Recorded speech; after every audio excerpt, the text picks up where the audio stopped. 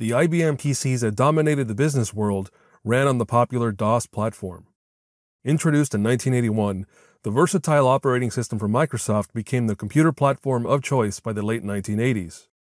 And multiple game publishers scrambled to release Simpsons games onto DOS-compatible IBM PCs.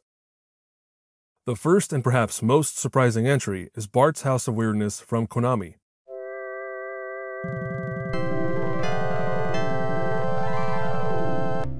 This 1992 PC exclusive from Distinctive Software is an action game with a light pinch of adventure gaming.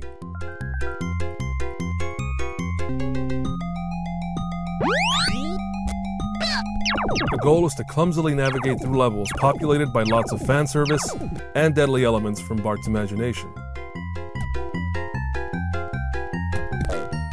1992 was also the year when Konami finally released home versions of their popular The Simpsons Arcade beat-em-up, but only for home computers. The IBM PC port by NovaTrade was by far the best home version of the game, until the MAME emulator and consoles like Xbox 360 and PlayStation 3 brought the authentic arcade experience to players. Konami only had a brief window in which to publish Simpsons games before Acclaim swooped in with their tried-and-true first entry, Bart vs. the Space Mutants. Well, I'm Bart Simpson. Who the hell are you?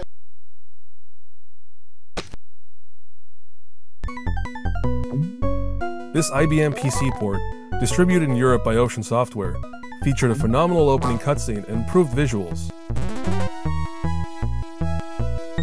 But it ultimately fell back on the clunky action from the original.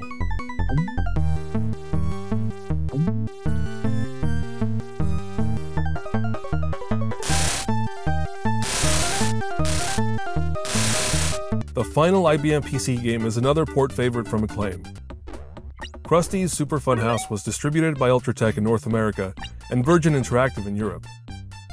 It features the same platforming and rat-trapping puzzles as previous iterations, albeit at a much slower pace. It's odd that a relatively simple game would have such poor performance.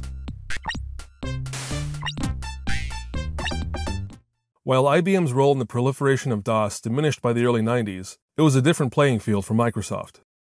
The popularity of DOS and its software propelled the company's revenue into the stratosphere and paved the way for the Windows OS juggernaut that still dominates to this day, allowing the few Simpsons games on Windows to play on with fancier visuals and jokes galore. I will explain how this works, but your tiny mind